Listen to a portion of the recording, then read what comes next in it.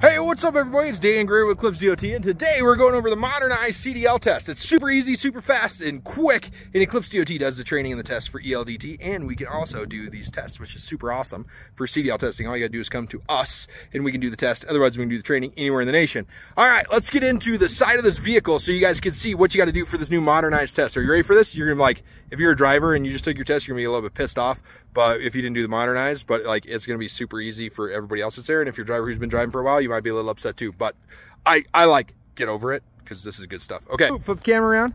First thing we're gonna do is we're gonna check our mirrors. Make sure they're properly mounted and secure. We're gonna make sure that there's no bends, breaks, or cracks, BBCs, that they have the lenses. The lenses are in proper operating condition.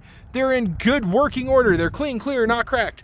Next thing we're gonna do, we're gonna check our fuel tank. We're gonna make sure there's no leaks under our fuel tank. We're gonna make sure it's properly mounted and secure.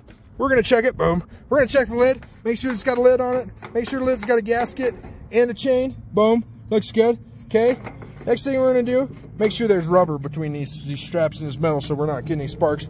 Next thing we're gonna do is check our battery box. We're gonna pop this bad boy off. We're gonna look in it, we're gonna check it. We're gonna see if the batteries are properly mounted, secure. There's no bends, breaks, or cracks in them. The batteries have no ABCs. There's no bulging, they're not bubbling. There's no corrosion on any of the pieces. And they're all good and secured in there. We're gonna put this bad boy back on, this cover back on, okay? I know, right? So hard. Oh, okay. All right, next thing we're gonna do, I like to check the exhaust, make sure there's no leaks on the exhaust. We're gonna check the frame all the way down, make sure the frame's not bent, broken, or cracked. All the cross members are in place. It's in proper operating condition, okay? And then, I think that's it, guys. Check the list, but I'm pretty sure that that's like it for the side of the vehicle. I know, crazy, right? Okay. Okay.